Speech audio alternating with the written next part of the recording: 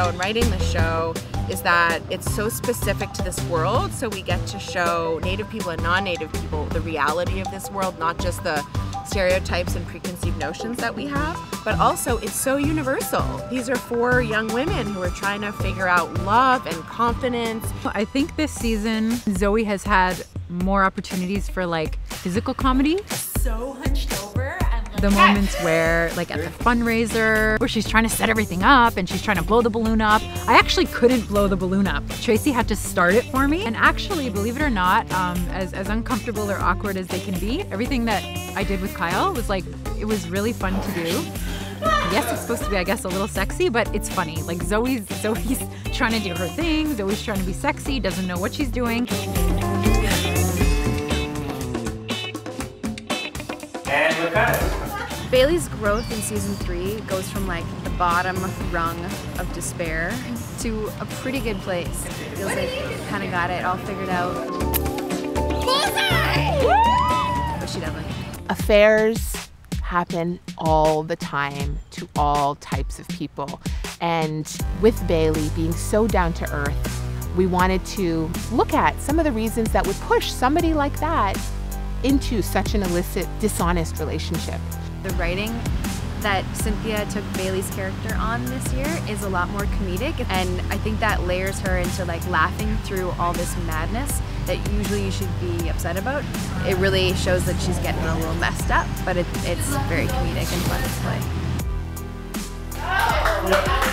So happy.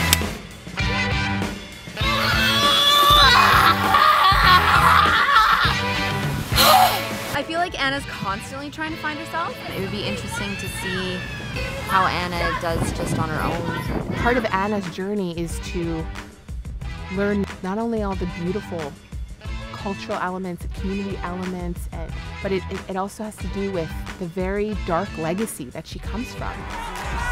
we won't be silenced as our Aboriginal sisters are stolen from us. Last season was a bit of a curveball, so she's just kind of trying to re-grasp her footing. The character of Caitlin sets out to transform herself, to change her life this season. Mission statement.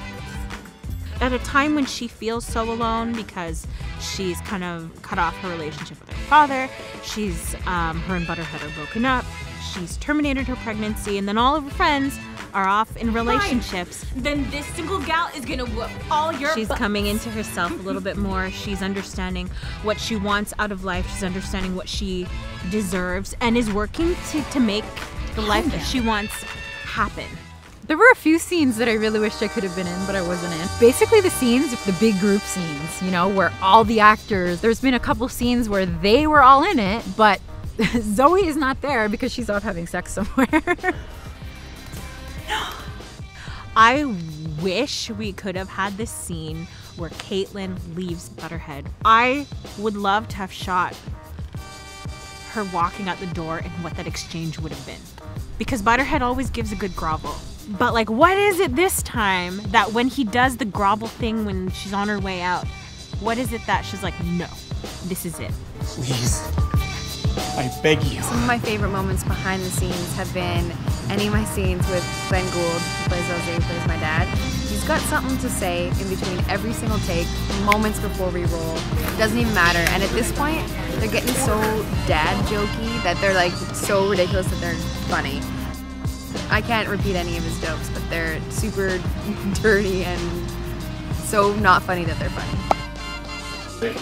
It's always fun working on set when all of us girls are together. It's very rare. And the dynamic that we have, and we all like work off each other, and so that's always a blast.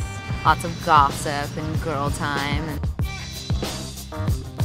It's a lot of fun. Oh my God, you're shit.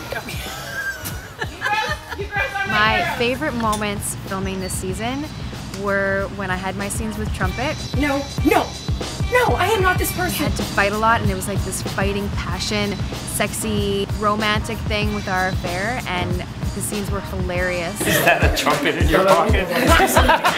I'm in a truth, bitch! I want Caitlin to just continue growing and understanding that she's worth it. I want her to get her footing and be grounded. And I think my hopes for Zoe are to maybe try and have like a real relationship. I would like a little bit of romance for Zoe. she takes a step back from the madness of this like love hunt to just find herself.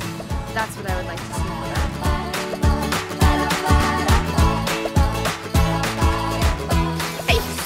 Hello to all of you Mohawk Girls fans. A big thank you, Nyawakoa, to all you guys for tuning in. You've actually got the biggest fan, me. You guys, you're just in there. You relate to the characters. You're sharing your own stories. We love our fans so much. Thank you, thank you, thank you. Mwah.